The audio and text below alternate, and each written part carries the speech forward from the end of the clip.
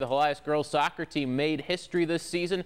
No Lady Crusader soccer squad had ever reached a state championship game until today. Helias made it through to the Class 2 title game after beating Rosati Kane in the state semis yesterday.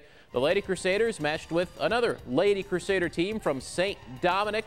St. Dominic beat Helias in the semifinals last year, beat Helias earlier this year in Jefferson City. Good chance here for St. Dominic, but goalie Liz Zarnecki equal to the task there with a diving save. No score at half. Helias appeared to take the lead early in the second half. Becky Roberts to Tiffany Weaver, but the officials wave it off. They rule it offsides, so no goal for Helias. It stayed 0-0 until late in the second half, about 6 minutes to go. Kristen Wolf to Nicole Billmeyer for the goal. 1-0 St. Dominic. They would add another with just under 2 minutes to play. Emily Monroe puts that one in. That was all. 2-0 the final as St. Dominic beats Helias for the state title.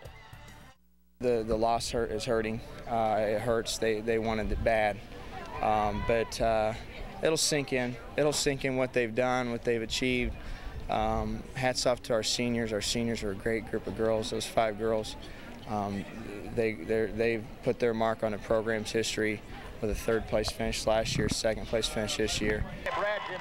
St. Dominic comes out on top again, 2nd straight state championship for that team. Helias takes home 2nd place in Class 2. That is a great season, best finish for any Helias girls soccer team.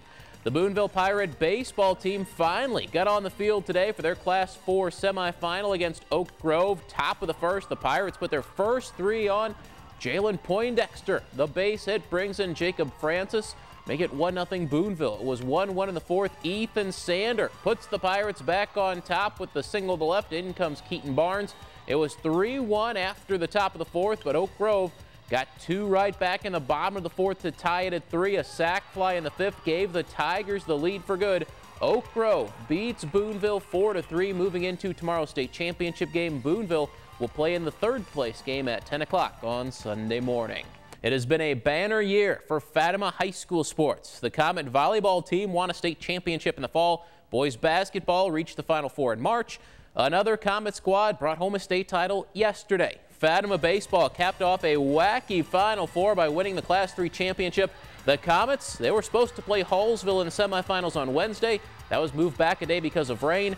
They were suspended Thursday night thanks to more bad weather. They finally finished up that game yesterday morning with Fatima rallying to win it. The Comets came back in the afternoon on Friday and shut out Springfield Catholic, capping a crazy week with a state championship.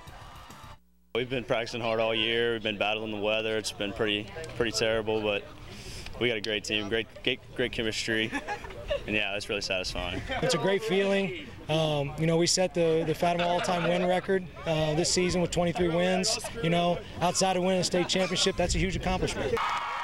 Fatima ends the season with a 23-5 record, winning its first state baseball title since 1992.